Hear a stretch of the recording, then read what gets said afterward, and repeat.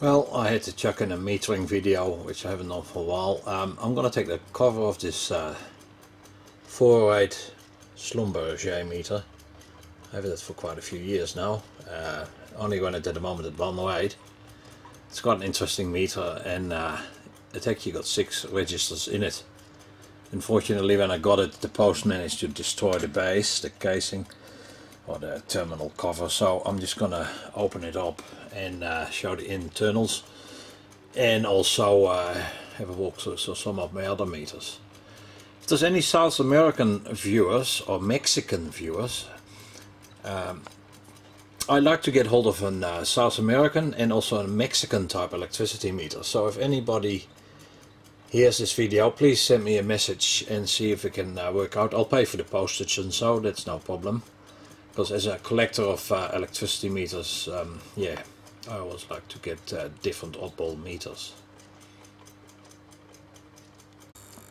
I've taken the cover off the meter, and yeah, it's a typical Schlumberger design. They like blue potential coils and things like that. So yeah, this is the bottom 2 elements, and then you got the registers here. Actually, there's a triple register in these meters, 2 triple registers, but the other 2 registers have been blanked off. So by means of an interesting coil arrangement, one coil on or the other coil on, the registers can be driven. What I've done, I've energized one of the coils. What I find always good, because this is a 220 volts rated meter, as the nameplate says, and we got 230 to 240 volts. I usually put a 1K ohm resistor in series with the solenoid, so that avoids stressing out the coils in the solenoid. So this register is now energized. It should be rolling over slowly, so yeah.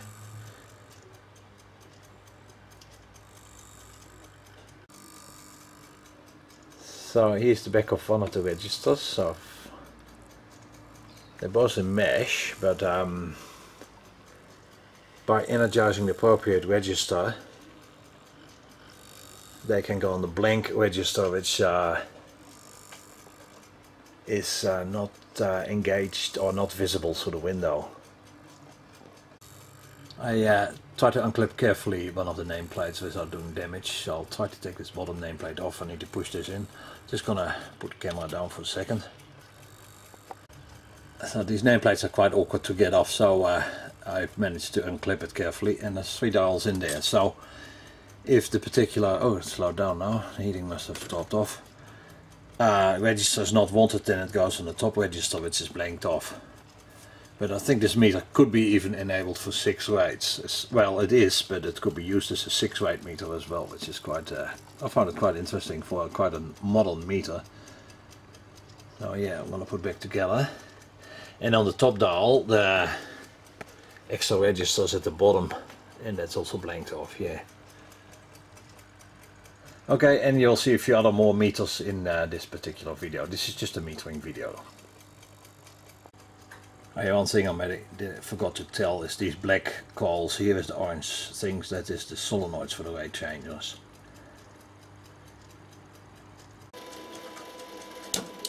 And the time is nearly 4 o'clock on my telefoonbouw und Normalzeit impulse clock.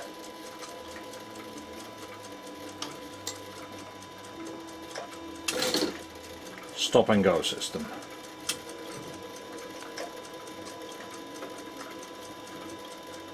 German engineering. Oh, a quick meter reading here.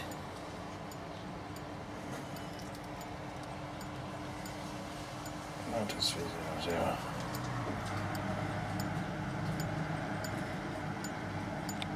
7388. The meters have advanced a bit. It's a bit moist in these meters, which is not ideal. Have a look at this one here, 106073. And the CT meter. Ooh, still running backwards. That hasn't been corrected yet. So the S200.17 at 25 RPM is running backwards still.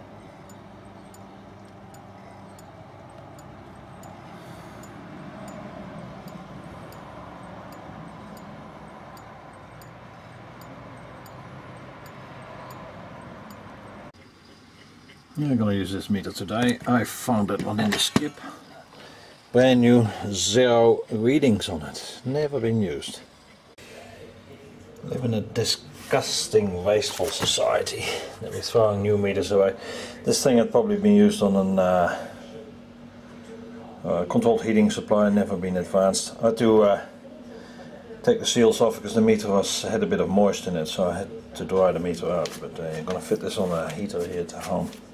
I've got the old classic power point here, so I'm going to fit in there. And then out here I got this box.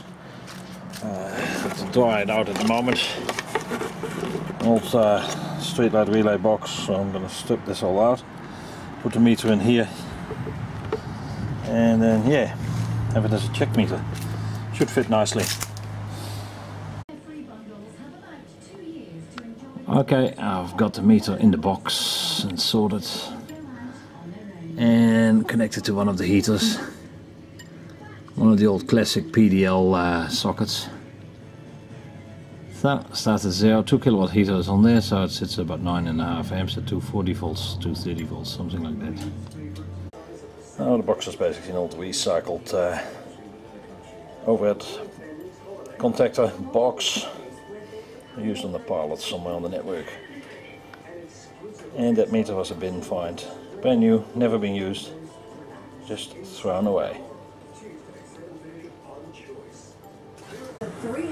Heater clocked up 12 units in half a night. So this is the email M3R meter in the box for one of the heaters. Clocked up 273 kilowatt hours.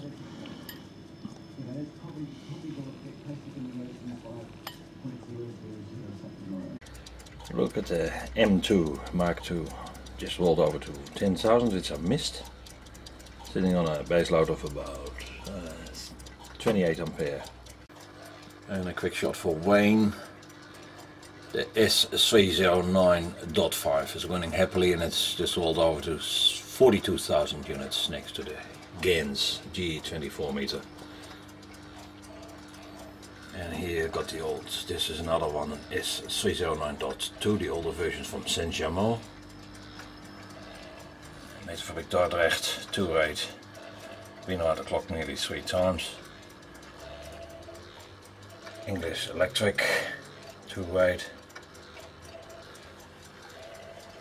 Good old Ferranti maximum demand. Sitting at about 8.5. Terminal demand meter from English Electric. CL27. Sangamo remote 15778. I see the remote register slipped a few units. That's at 15531. It's alright, not to worry about it. Next to the M2XL4. DZG meter. Oh, I just missed an event here to click there. And I got this S200.17 providing pulses.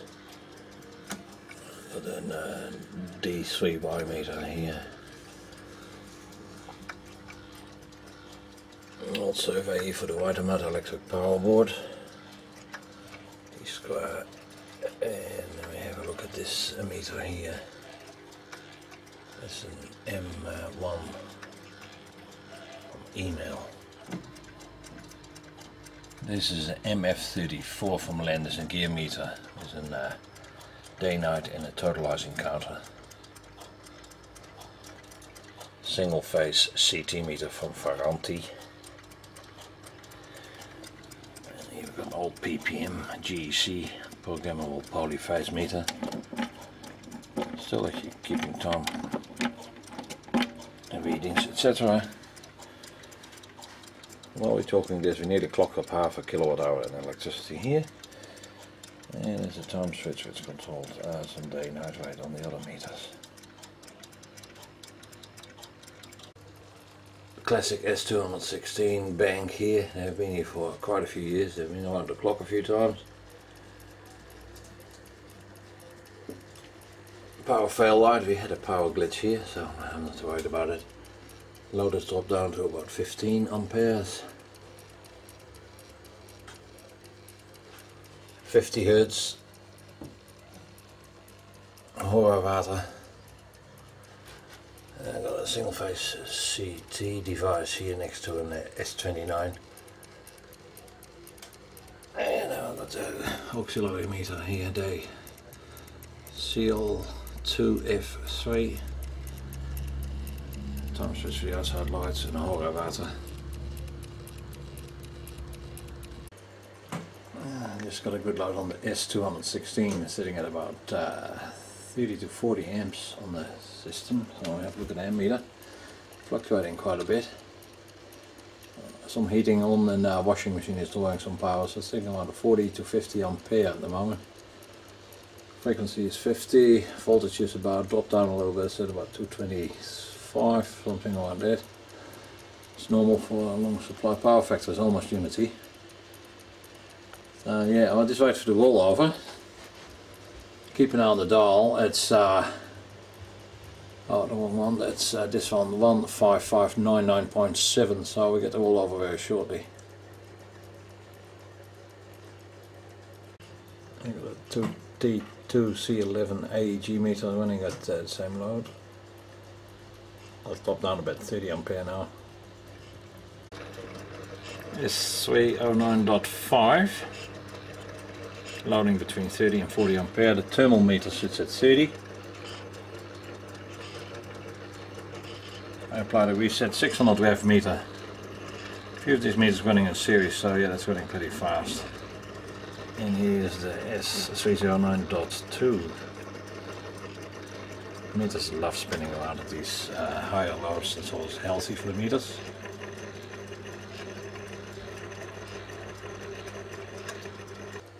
Okay, we're getting closer. The 0.8 is gone past. 99.9. This thing is has done 315,000 kilowatt hours. So there should be a 3. It's been around the clock 3 times in its life on this pedal, and who knows what it's done in its previous life. Oh fuck, the meter was running out of memory. I might just miss it. I'll see what happens. Please click over. Ah, hooray, we got it on the card. 315,600 kilowatt hours. Beautiful.